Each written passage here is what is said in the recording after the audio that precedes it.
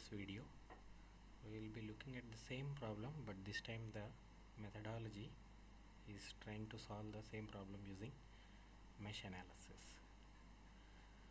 Okay, so in mesh analysis we predominantly identify loops and then use KCL and we conserve the voltages across the loop. Okay, right, but in this problem like we can see there are some current sources also. Okay, so when there are some current sources in a problem and we are trying to do mesh analysis, it is a bit tricky, but it is very easy. So let us look how we can go about solving the problem. Okay, now I'll start labeling all the branch currents like I have done in the previous problem. Okay, so let me name this I1. Remember, the objective is to capture the current through the 7 ohm resistor. Okay, so let me name this I1 and let me name this the current through the 3 ohm resistor as I2. Okay, let me label the current through the 1 ohm resistor as I3, and finally the current through this 2 ohm resistor I shall label it as I4.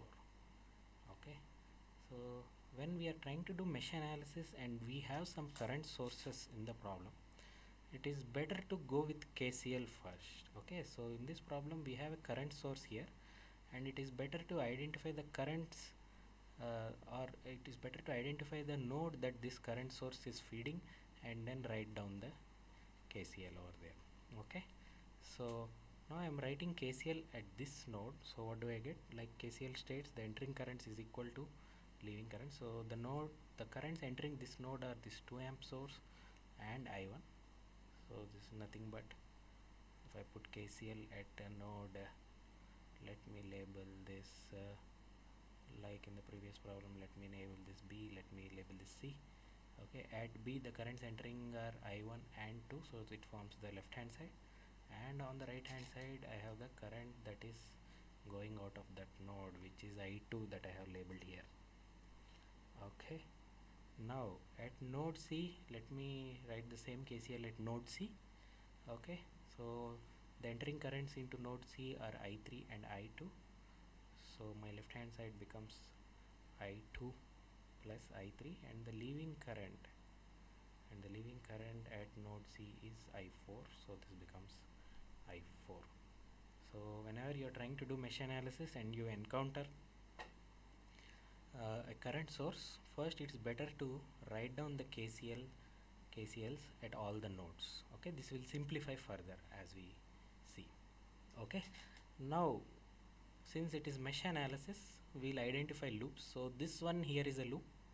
Okay, so let me try and write KVL for this loop. Okay, so how do I write KVL? I start at a node and I end at the same node without any other node repeating itself more than once except for the starting node. Okay, so in this node if I write down KVL, so it becomes, so the drop across this thing is of course I3, sorry, this is KVL. Okay, and if I go in the clockwise direction, okay, I encounter this 3 ohm resistor, but I am going in the clockwise direction and this branch current is in the opposite direction, so this is minus 3 I2, and this loop I proceed in the same clockwise direction.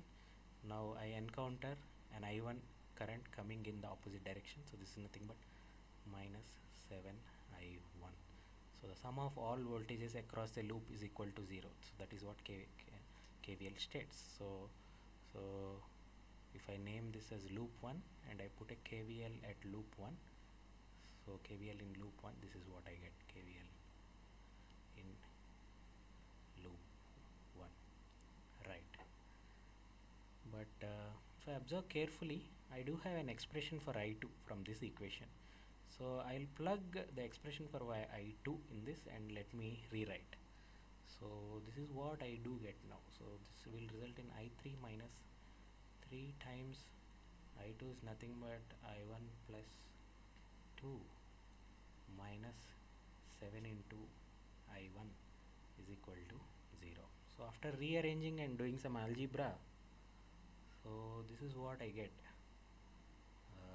I3 minus 10 is equal to 6. So I'll name this as equation 1 and I'll keep it aside for now. Okay, yeah. Now, so in mesh analysis, while we are trying to write KVL in a loop, it is always advisable to choose loops such that the loops do not have any current source.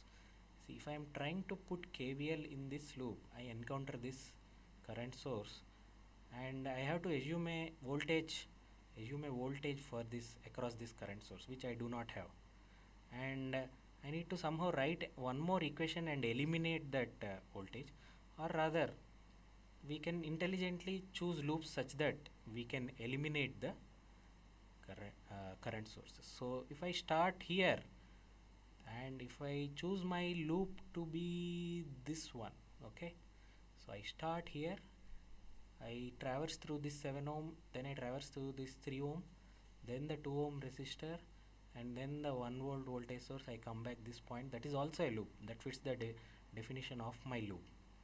Okay, so that should also be valid, isn't it? So in this loop I am cleverly avoiding this 2 amps current source. Okay, so let me write the KVL in the loop that I have just told.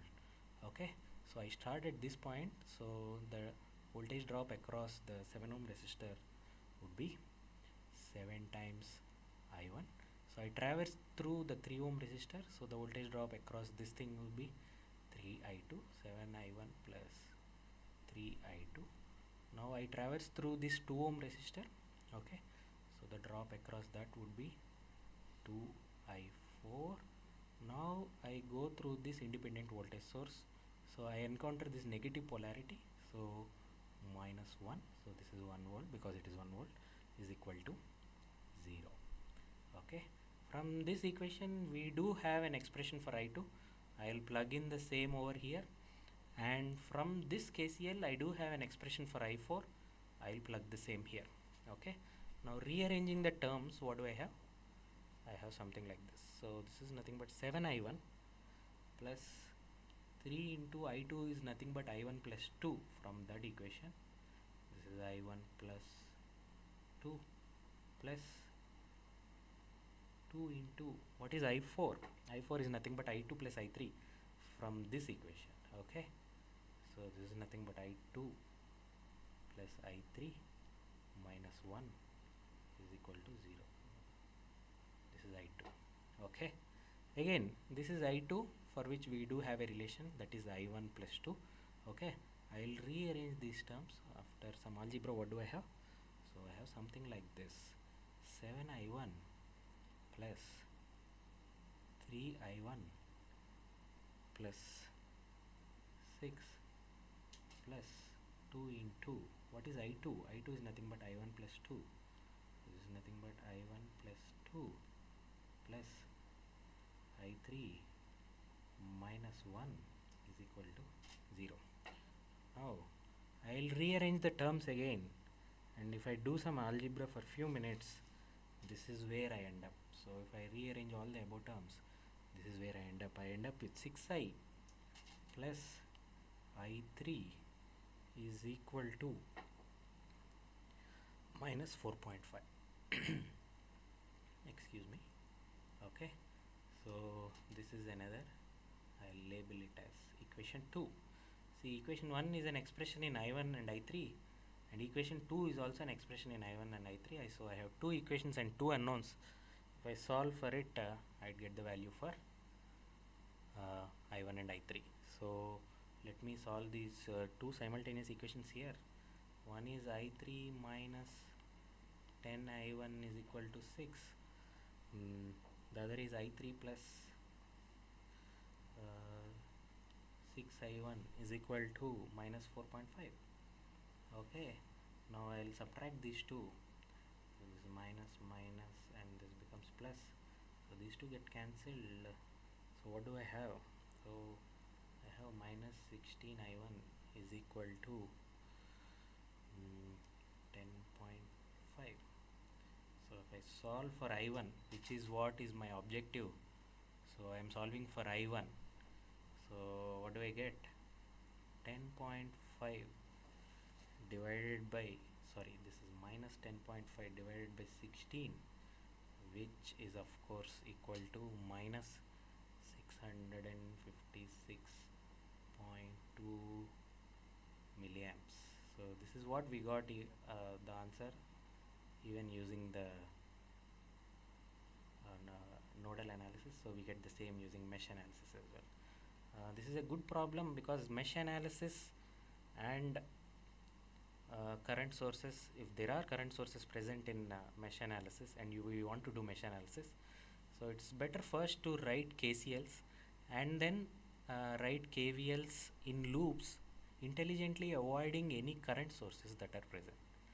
Okay, so that would give us answer in 2 or 3 steps. Thank you.